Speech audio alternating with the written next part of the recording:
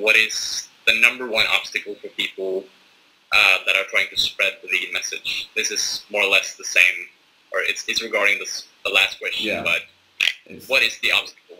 I'd say most of the obstacles are within yourself.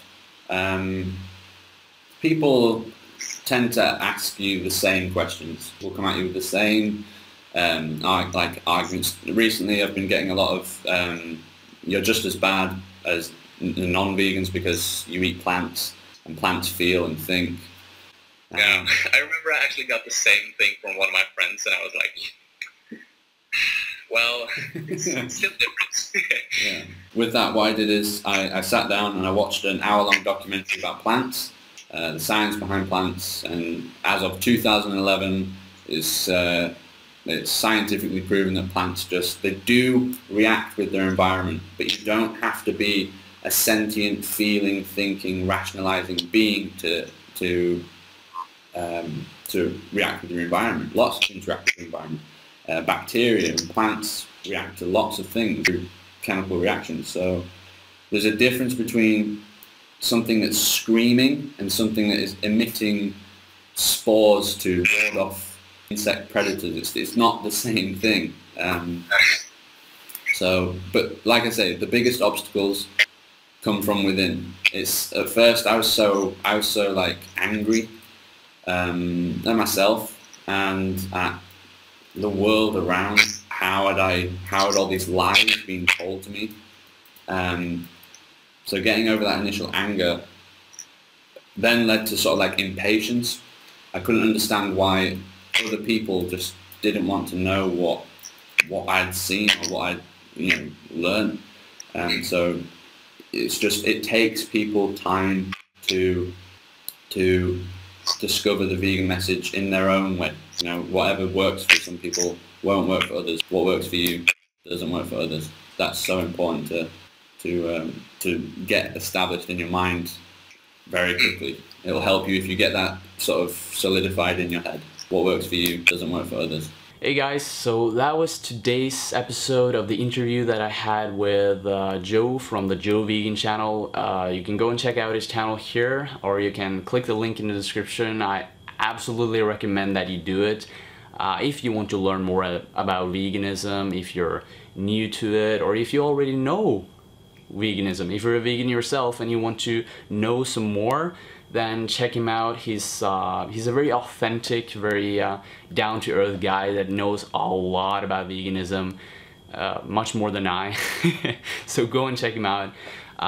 Anyways, I really liked today's episode because it gave me a lot of insight on what he is actually thinking about spreading the vegan message. What is the hardest part about spreading the vegan message? A lot of people think that it's all about the questions that you get as a vegan, it's about the arguments that people have against you as a vegan. Well, for a lot of people that may be true, that may be the hardest part for you, but for others it may be the things that you experience inside. Like Joe Walker is saying here, he talks about how he felt so angry, he felt so impatient with other people. He was basically just fed up with everyone, And the thing is that this is a process that a lot of people have to go through when they turn vegan. I can absolutely resonate with how he was feeling, because when you turn vegan, there's so many people out there that are, going to see you as a stranger. They're not going to understand you, and that's can be really hard. It provokes these negative feelings inside you. You might go around thinking like other people are ignorant or whatever, But then again, if you spread the vegan message, if you start spreading this message, you need to know that there's a lot of people that will agree with you, and there's a lot of people that won't agree with you at all. So first of all, just let go of all these negative feelings. That's the first thing and you need to do. And the second thing is just don't care about what other people think.